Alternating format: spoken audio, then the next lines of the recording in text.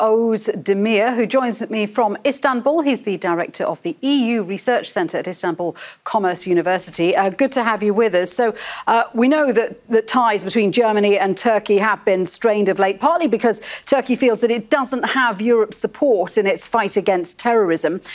It looks as though this meeting has gone some way towards addressing that, with Germany saying that it wants to work more closely with Turkey over that issue.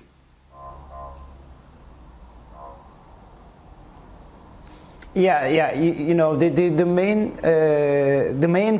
core of the visit by Angela Merkel to Turkey was about the terrorism effects, especially in the last year due to the war in Syria and the IS thing. You know, they really needed to continue talking about those topics with Turkey and the Turkey situation in after 15th July coup attempt. You know, it made us to have a little bit internal agenda to be more than the external agenda. So this visit by Angela Merkel to Turkey was very important for both parties. Merkel did say, though, that Turkey should respect more the freedom of the press and the freedom of expression. How will Turkey respond to that? I think, you know, this is a discussion not for the last several weeks, but it has started since after the 15th July coup attempt. So there was the Turkish government, based on the coup attempt failure and the coup attempters to be captured and punished in the legal process, and the state of emergency in Turkey also affected these processes. So this is a demand which is coming, like, you know, a little bit ignoring what Turkey experienced in 15th of July. So, of course, you know, freedom of speech or, you know, the freedom of media, they are really important topics in terms of the Turkish agenda too.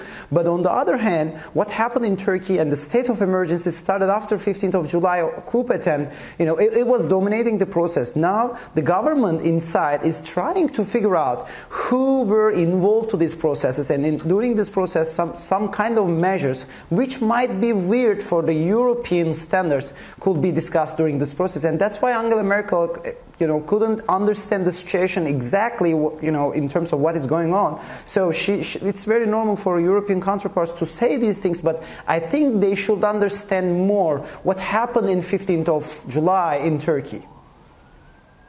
Yeah, indeed. One of the key issues for Europe, of course, is the refugee problem. Angela Merkel said talked about the migrant deal that had been reached with Turkey, and said that 2 billion euros had been agreed. Some of that had been paid. It is fair to say that Turkey hasn't got everything that it was promised in that deal. Is Turkey still prepared to stand by it?